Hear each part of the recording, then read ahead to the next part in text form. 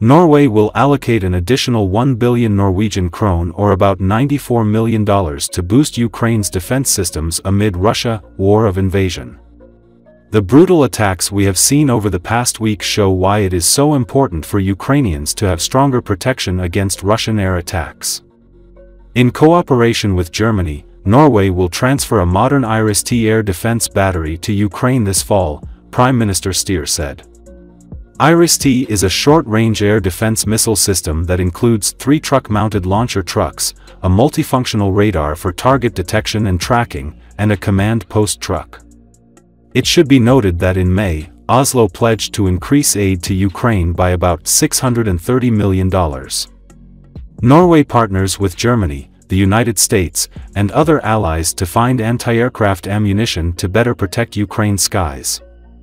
NATO allies have been stepping up efforts to strengthen Ukrainian army amid intensified Russian attacks.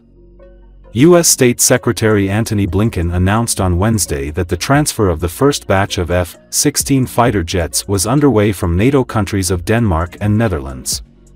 In a joint statement, the leaders of the U.S., the Netherlands and Denmark reiterated commitment to further enhance Ukraine's air defense capabilities.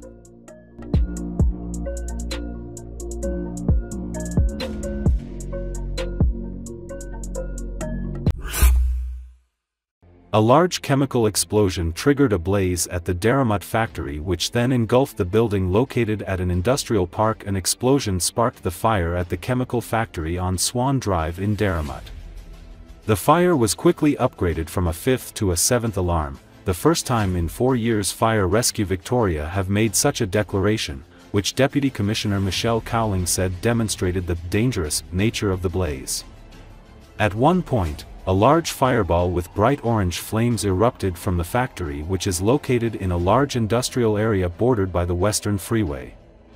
Almost 200 firefighters have come to the area. Crews have successfully managed to bring a massive factory fire in Melbourne's west under control 4 hours after a large chemical explosion.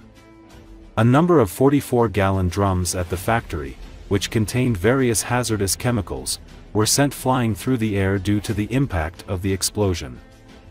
The warehouse itself is full with multiple types of chemicals, and those drums are being impinged by fire, so they are exploding and therefore they launch into the air and land outside of the fire perimeter.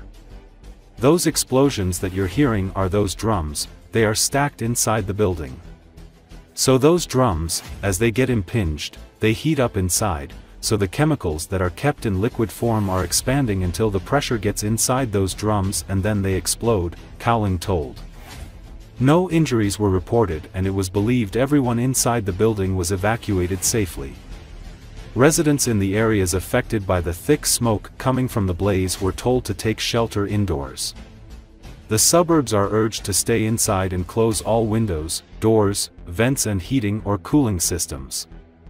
A wind change has caused the toxic smoke to be blown towards Boundary Road, Fire and Rescue Victoria said in its latest update. The owner of the business is currently working with WorkSafe and Victoria Police. Mad. It's insane. Oh, shut up.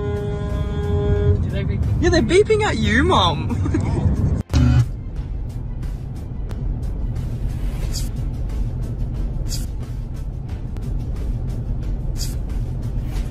Look like we're going to be breathing in later.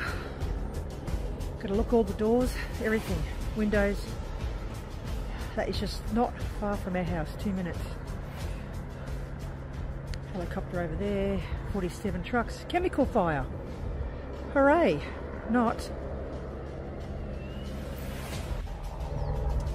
All right.